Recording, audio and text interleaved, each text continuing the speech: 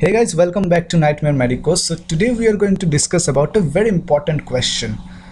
What are the structures superficial to the flexor retinaculum?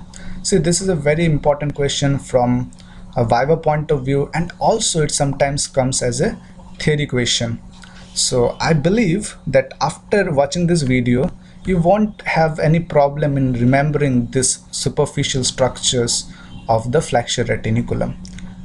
So let's start. I'm going to describe about all the superficial structures one by one. There are basically five superficial structures. So the first one is the palmar cutaneous branch of median nerve. See, this is a cutaneous branch. Cutaneous branch means it is going to pass almost at the skin level. So it is a very superficial structure, right? Whereas the flexor retinaculum is a part of deep fascia. So it is obvious that the cutaneous branch is going to pass over the flexor retinaculum. Similarly, the second structure, the palmar cutaneous branch of ulnar nerve, it is also a cutaneous branch. It is also going to be almost at the skin level.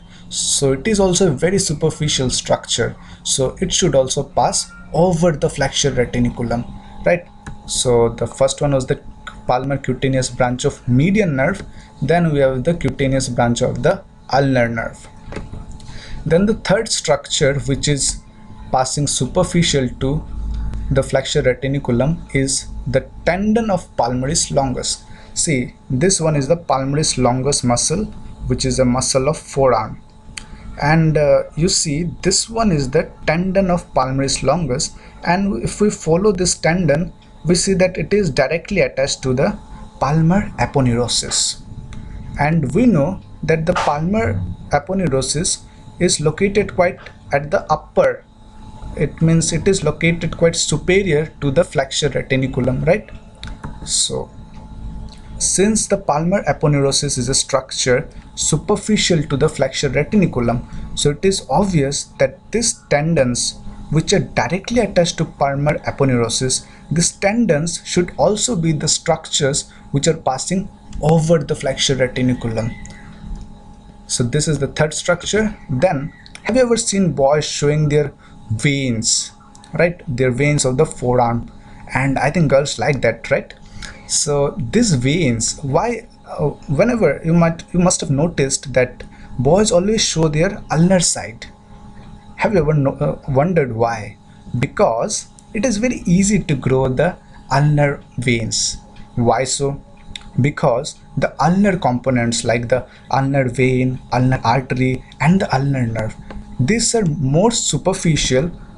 These ulnar components are more superficial as compared to the radial component, right? So since these ulnar components are superficial structures, so therefore these are also going to pass over the flexor retinaculum.